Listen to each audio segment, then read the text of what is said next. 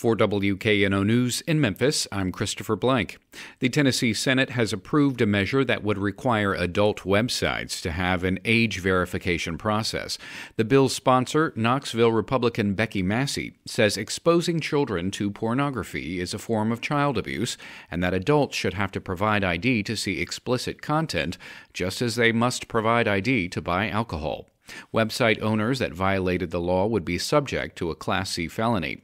At least 8 states have already passed age verification laws for pornography websites. Arkansas and Mississippi are among them. In rare bipartisan agreement, the Tennessee legislature voted overwhelmingly Thursday to ban first cousins from marrying in Tennessee. Governor Bill Lee has yet to sign the bill.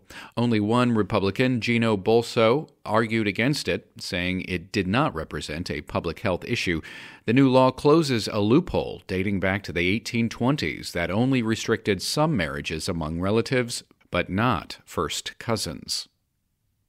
This week, the Tennessee Valley Authority announced its intention to build a methane gas plant in Kingston just a week after the Environmental Protection Agency said TVA's environmental review plan for the project was inadequate. The decision was made by TVA CEO Jeff Lyash. WPLN's Caroline Eggers explains why that is a big deal. The TVA board is the main check on power for TVA, and board members are picked by U.S. presidents. In late 2021, the board had 7 members, all appointed by President Donald Trump. They delegated decision-making authority on the Kingston project to CEO Jeff Lyash. Last year, once the board flipped to a majority of Biden appointees, they reversed that decision during a board meeting. At the time, Lyash said, "I fully support this change to the delegation. As a matter of fact, I initiated this."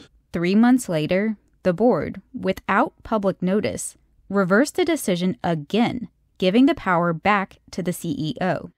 So, who wins with this decision?